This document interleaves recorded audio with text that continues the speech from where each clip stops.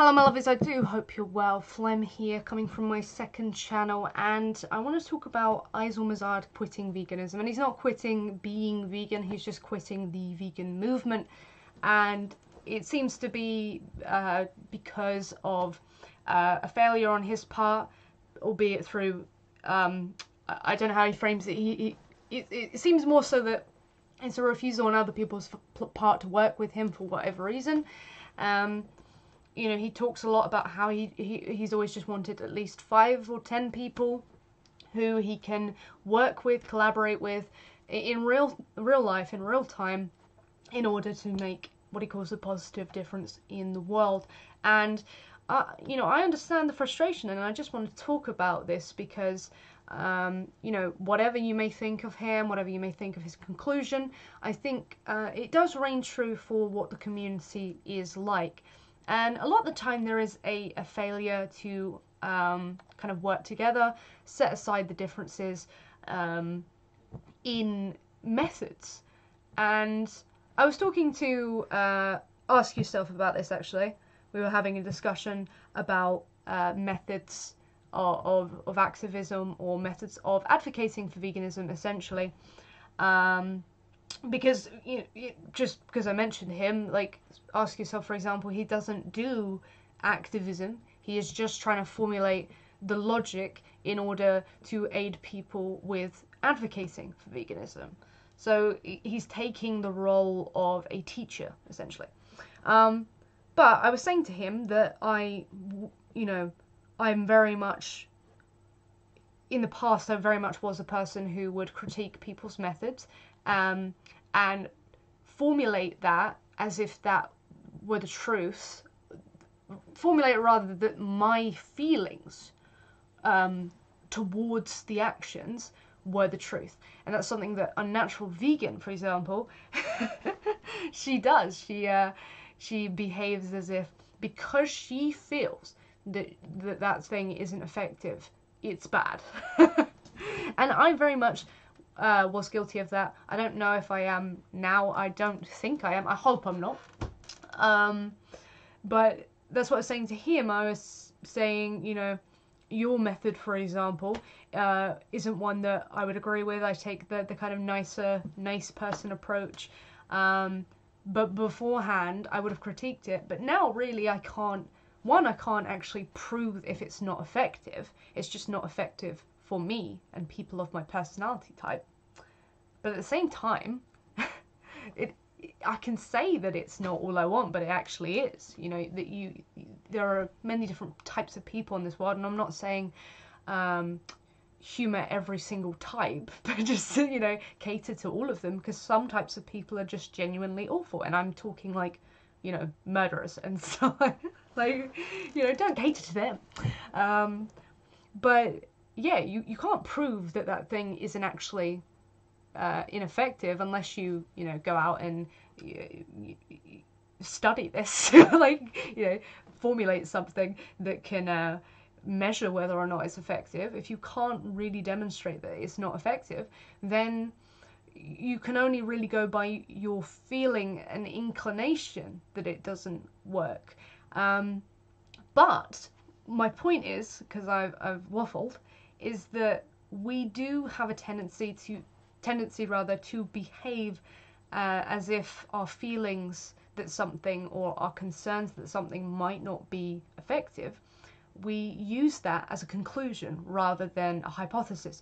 So yeah, I think there's too much of that, and that gets in the way, ultimately, of collaborating. Eisel, for example, I've spoken to him. I speak to him on Facebook, and we keep in touch quite often. And he and I are very different people.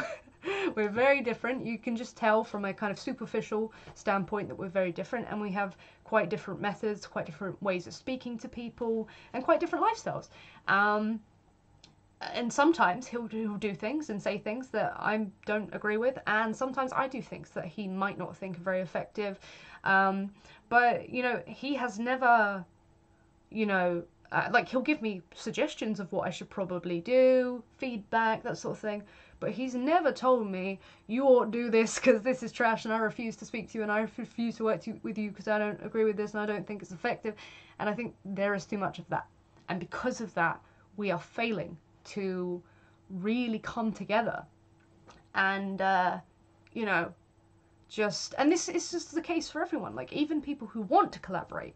I think sometimes when they end up doing so, there is a clash, and it's just so much, and it's just like, well, how do we build a positive movement if we're so busy, like, just trashing each other? Like, there's an example of this. I don't want to, you know, because it's kind of secret tea. But this person essentially refused to come to an event and speak about their advocacy because someone else was going and they thought that they were like a fascist or an apologist for some political movement they didn't agree with. And I was just thinking, hang on. So they're refusing to advocate their message, which could potentially inspire people who might not even be part of their message and resonate with that they've given up that opportunity. They've given up that platform because of someone who has an opposing viewpoint to them. Like, isn't that like the opposite of what you want to do? Surely you would want to go on a platform and preach your message in order to reach as many people as possible. Why would you give that up? And that's, you know, even that is something that a lot of vegans, not a lot, rather, a few vegans will do. But a lot of vegans will just not collaborate with anyone. They won't team up. And, you know, there's strength in numbers. And that's a problem I see with vegan YouTube, for example, is everyone is out for themselves. They have their own platforms. They don't really want to work with anybody else. There are a few people who are doing this. And you know, giving the shout out, and though it might think, oh, you're just kind of like begging for someone to find you through them, it's not even a case of that. It's a case of, you know, coming together, having that sense of community, because we call ourselves the vegan community, but sometimes there's kind of a lack of one, and I think it's a real shame. And Eisel, whatever you may think about him, he has definitely tried. He's reached out to even more people than I've reached out to, and I have a solid ideal that we should be collaborating with each other. We should be sharing other people's ideas, and I do believe that I do a lot of that on my channel. But even though he doesn't, you know, so much give people the shout out per se, he does behind the scenes really try to reach out to people, and for whatever reason there may be, people do turn him down or they don't want to work with him. And, you know, a criticism of Eisel is that he is, you know, he has high standards and that nothing will please him. So that's what he says in one recent video, that people do believe that he wouldn't be happy with anything. Now, he is a big critic. He will critique a lot, okay? He critiques far more than I personally would say is a good idea. But at the same time, I think that, you know, I can't really blame him. It's horrible to get the door shut on you, especially when you want to get into motion. If you have a lot of passion, you have a lot of knowledge and experience in a field, then you want to exert that. Like, you spend all that time learning about these things. The reason you learn about them is so that you can utilize them, and if you can't then utilize them, it feels like a waste of potential, which is, especially if you're someone who wants to make a positive difference in the world, an incredibly disheartening journey to venture. And it's just a real shame.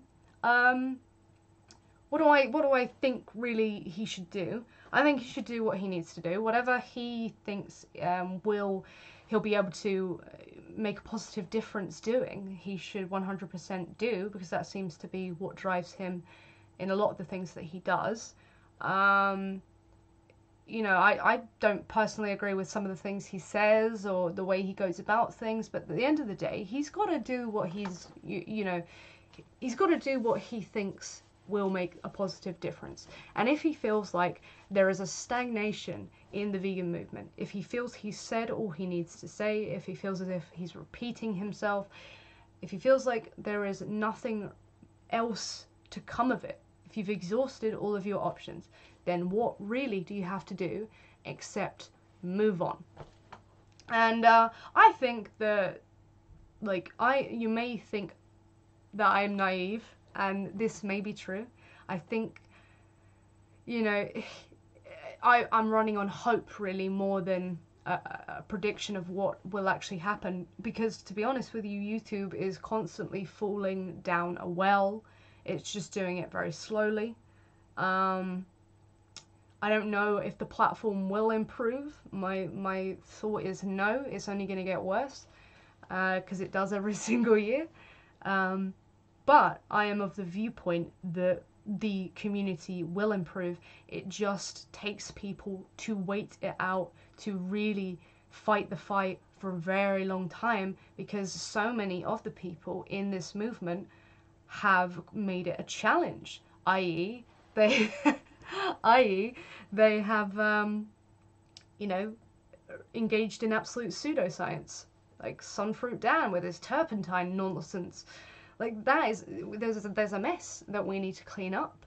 It's not easy. It's not easy. And it really takes people who want to collaborate, who want to move past it, who want to interject some, I don't want to say common sense, but interject some, you know, more logical thinking. It takes people like that to really change the environment of vegan YouTube.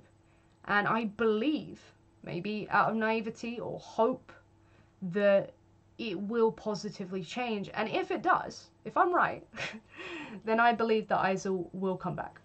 But, and I don't believe he'll truly, like, this is my feeling, I don't think he truly will leave. I think he will see things and comment on them, because, you know, if you see a problem and you are someone who wants to make a difference, you can't help yourself.